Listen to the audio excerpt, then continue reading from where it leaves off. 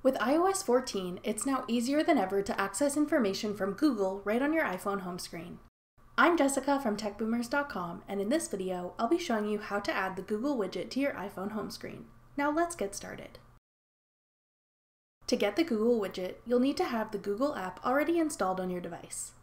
To add the widget to your home screen, hold down one of your existing app icons. Then select Edit Home Screen. Tap the plus sign in the top left corner. Type Google in the search bar at the top of the menu. Then tap Google in the results. Select the size of widget you want to use. We'd suggest using the medium size as it comes with more options. Then tap Add Widget at the bottom. The Google widget will then be added to your home screen. Place it where you'd like, then tap Done to save your arrangement. Once the widget has been added to your home screen, you can easily start Google searches, lens searches, voice searches, or open an incognito window. This makes it easy to do whatever you want with the Google app with just one click. That's all it takes to add the Google widget to your iPhone home screen.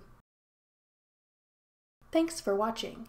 If you found this video helpful, we'd love it if you'd hit the thumbs up button below and subscribe to our channel. We put out great new tech tutorials like this one every week.